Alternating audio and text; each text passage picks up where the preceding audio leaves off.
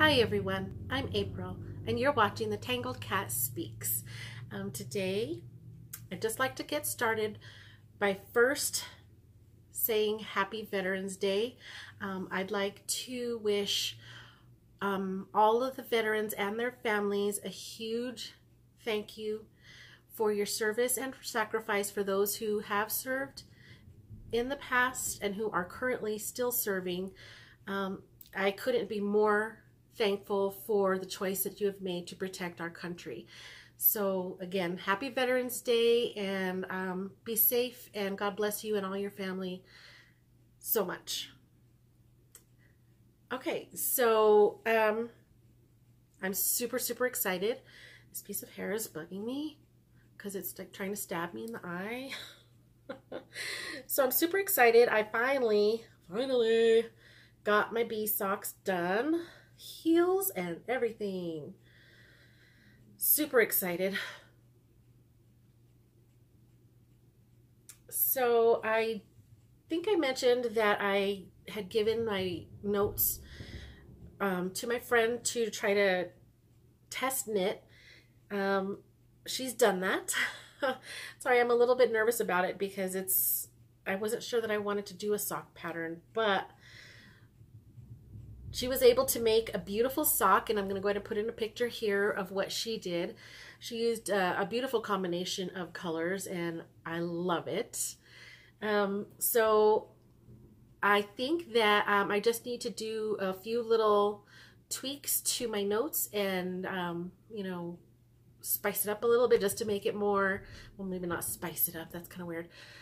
But, you know, make it into a pattern, more of a pattern format, and add some pictures and stuff like that. So I can get that published and upload it onto Ravelry. So that's exciting. So bee socks coming soon.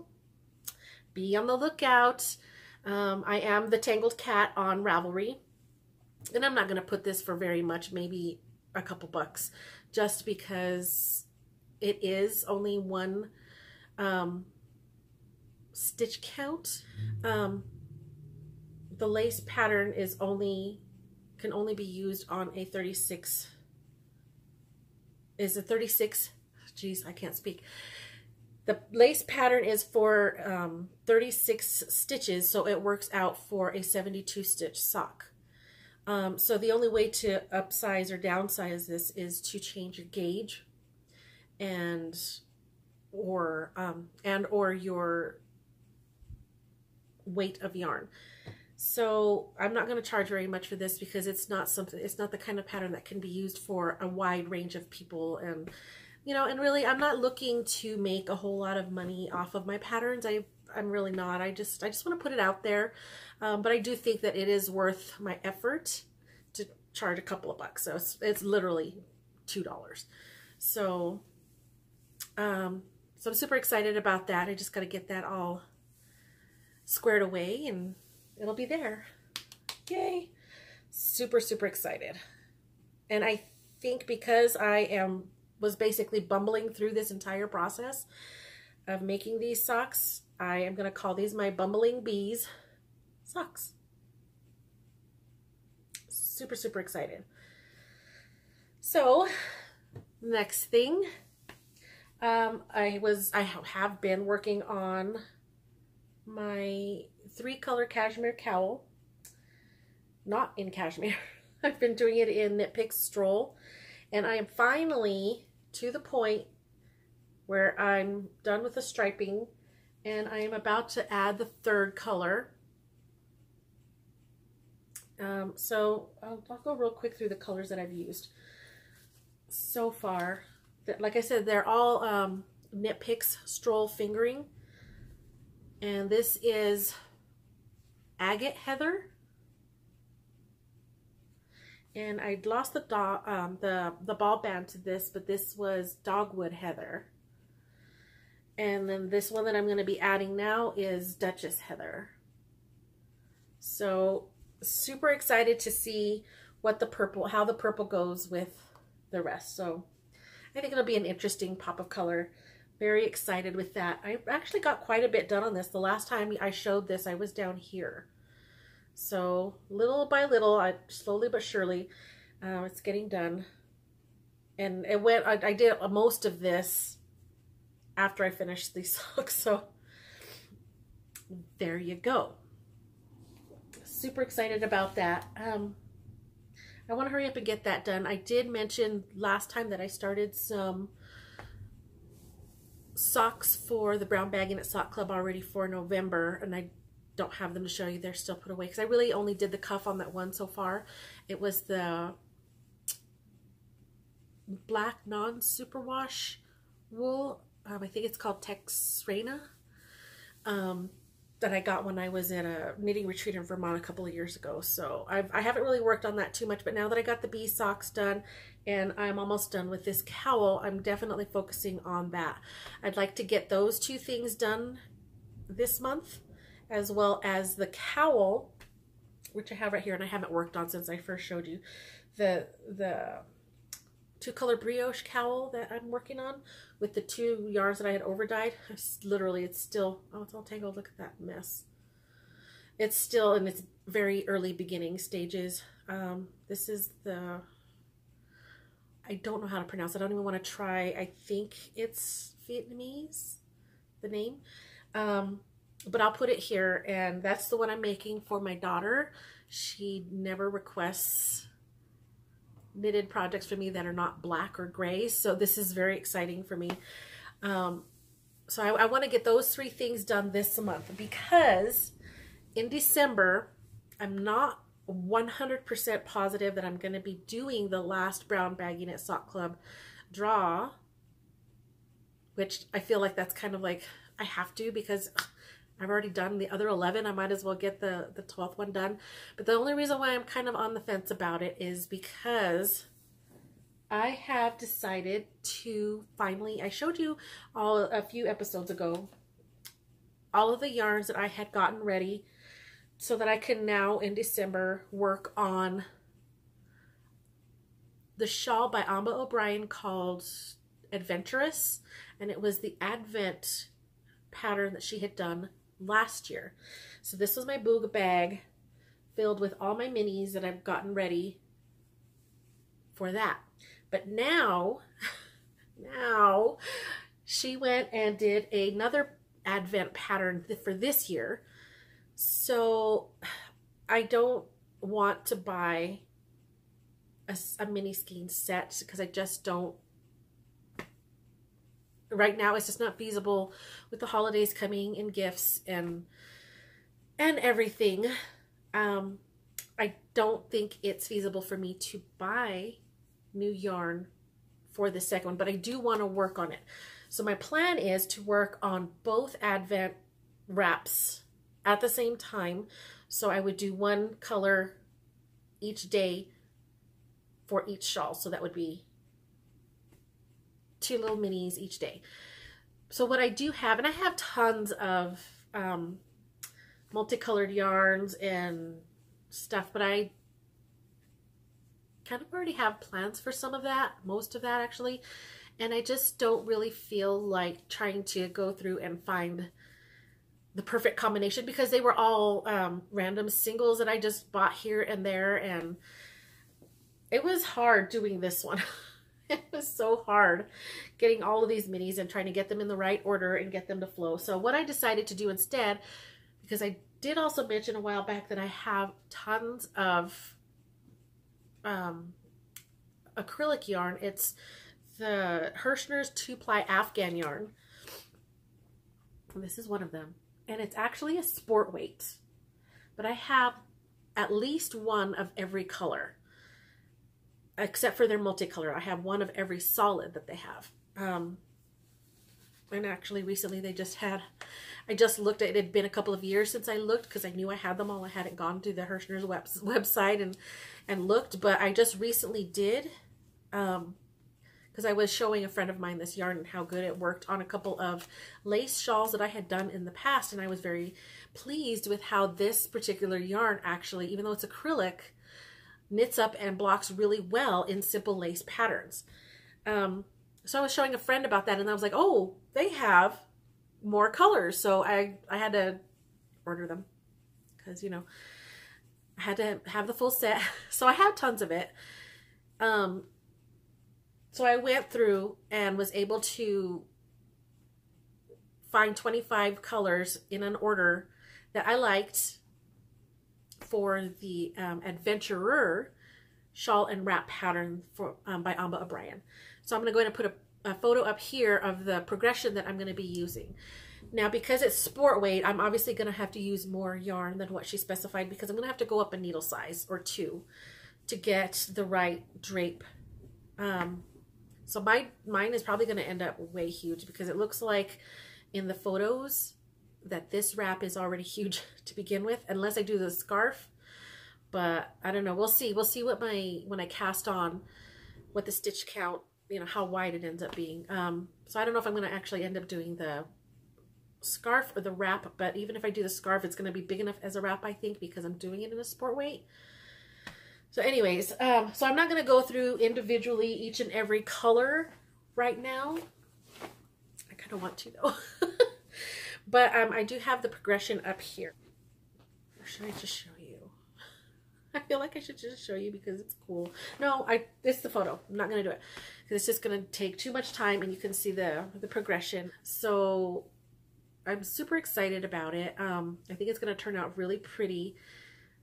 And I'm going to be using a whole lot of my stash. So I'm very, very excited about that. So let's see, if crossing my fingers, if I can work on both Advent shawls at the same time.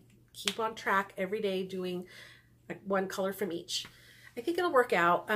The only thing that might be pushed aside is going to be the last Brown Baguette Sock Club sock, which I don't even know what I'm going to do yet. So I don't know. I don't know if the sock is going to happen. I feel like I should just finish out the year, because I did the whole entire year of a sock a month with that group, and it kind of feels like I'm copping out if I don't do the last one. So maybe I'll just make a shorty pair of socks and leave it at that, but we'll see. So that's that. I did get recently a gift. It's a crocheted gift, and I'm super excited about it. I've always wanted to try making one of these, but I never have.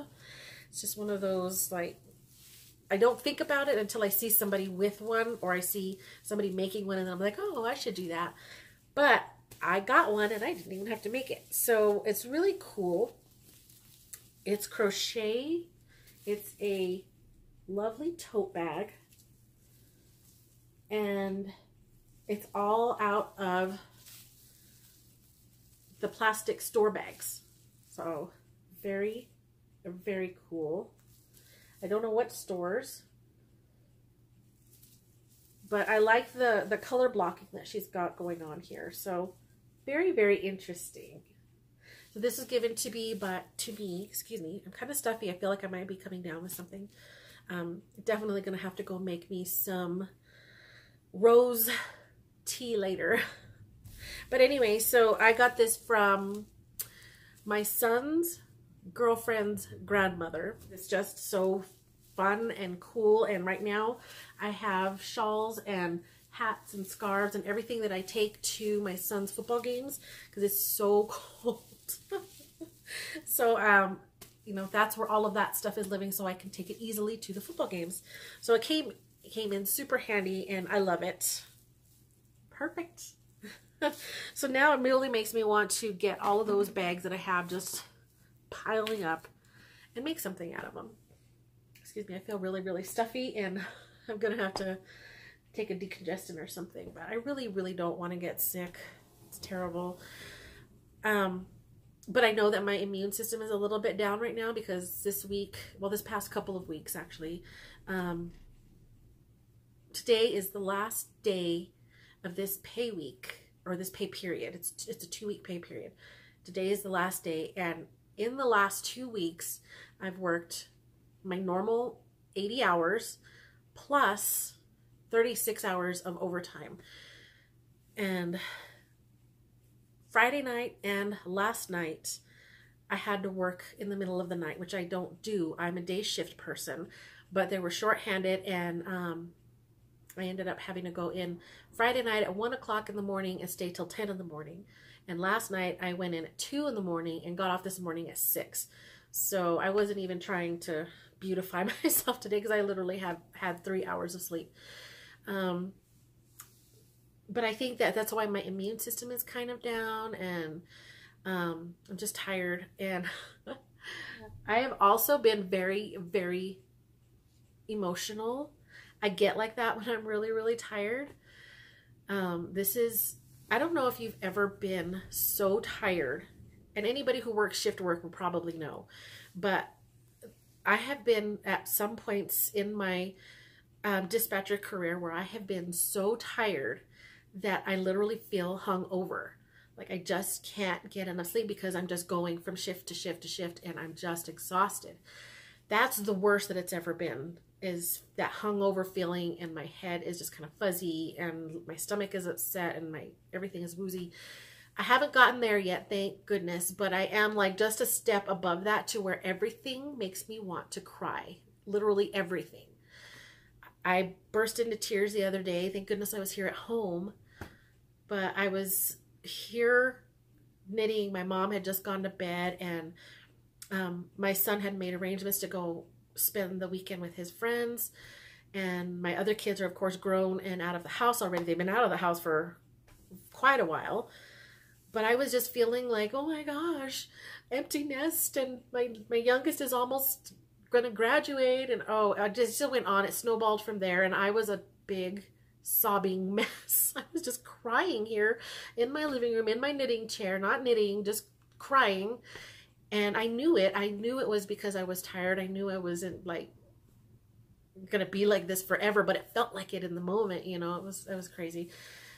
So I've been kind of dealing with that, and it'll be fine. I'll be fine.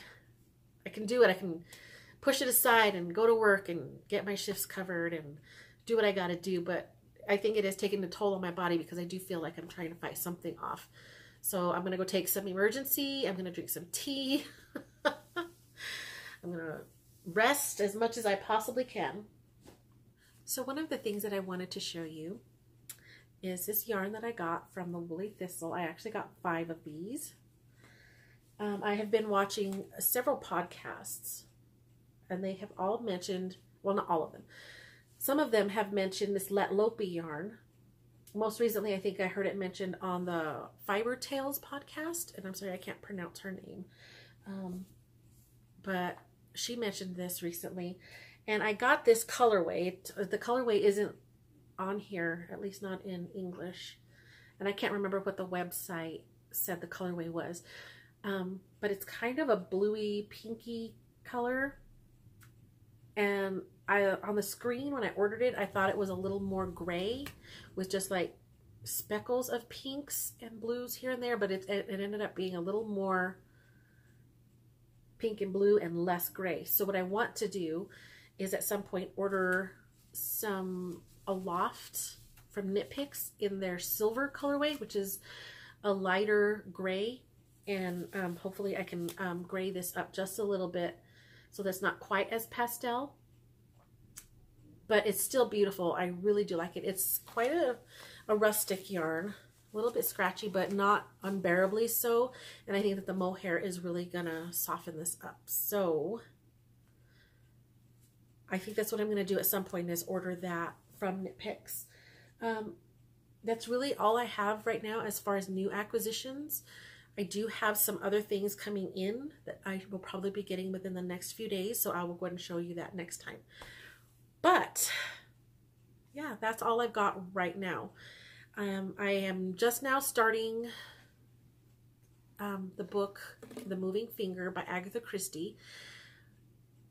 Just now getting into it, and I don't recall that I've read this one. I feel like I have, because the name seems familiar, but so far the first few pages are unfamiliar to me. So I'm gonna keep going. It seems exciting already, so I just started that. What else? My mom and I just watched that movie. It's called Winchester. It's kind of a horror film with Helen Mirren about a house that's got a lot of weird rooms and scary things happen.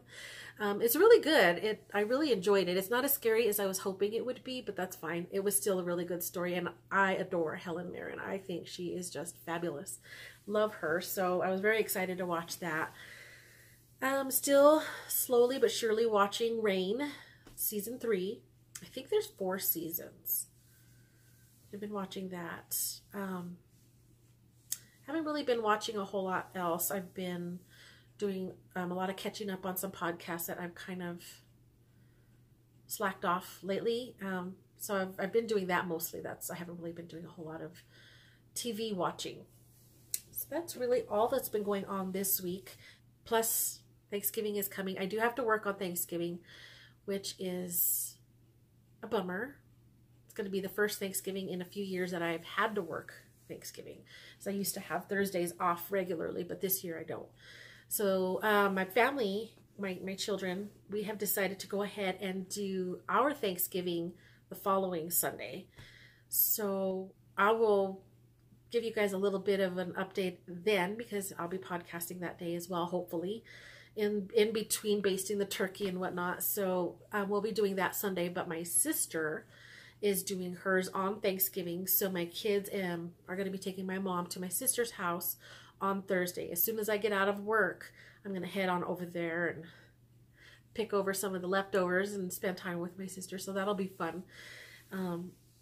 So with that being said, since Thanksgiving is going to be here before I see you all again, I wish you all a Thanksgiving.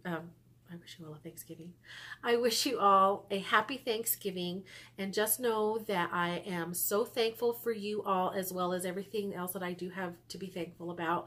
I am so thankful for all of you who choose to spend your time, a little bit of your time, visiting with me and